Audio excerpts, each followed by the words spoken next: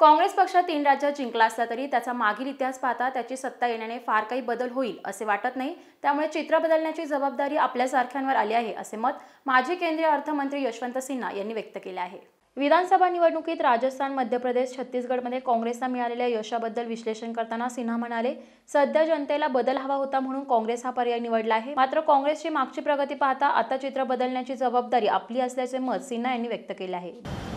इसलिए स्वतंत्र रूप से निष्पक्ष होकर मीडिया कैसे काम करेगा, उसी परिस्थिति में काम करेगा जबकि आपका जो जॉब है that is protected, your एमोल्यूमेंट्स are protected and nobody has and absolutely nobody has the authority to take your job away from.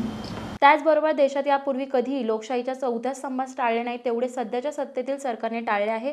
सत्तेत आल्यापासून 4.5 वर्षात पंतप्रधानांनी एकही प्रेस घेतली नाही, कोणत्याही वृत्तपत्र, वृत्तवाहिनी यांना स्वतःहून मुलाखती दिल्या नाही, तर जे पंतप्रधानांना दंडवट घालणारे होते त्यांनाच मुलाखती दिल्या, अशा शब्दात यशवंत सिन्हा यांनी सध्याच्या सरकारची बाजू दाखवून दिली आहे।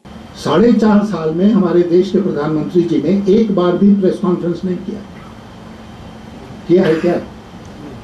एक बार भी नहीं किया, क्योंकि वहां पर सवाल पूछने का हक होगा सब पत्रकारों का, और उन सवालों को फेस नहीं करना चाहते हैं, इसलिए एक तरफा मन की बात करते हैं।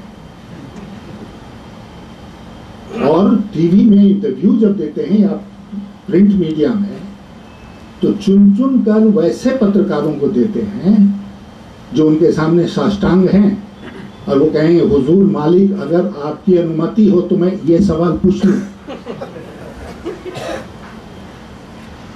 क्या हो गया? चौथे स्तंभ को, ये चौथा स्तंभ क्यों कोलैप्स कर गया? और मैं आपके लेवल की बात नहीं कर रहा हूं, जो श्रमिक हैं उनकी बात नहीं कर रहा हूं, जो बड़े बड़े लोग हैं, बड़े बड़े नाम हैं पत्रकारों के, वो क्यों लेटे हुए हैं? राज्यसभा में जाना है, कुछ लोगों का ये भी होता है कि भाई इसी रास्ते हम राज्यसभा चले जाएंगे,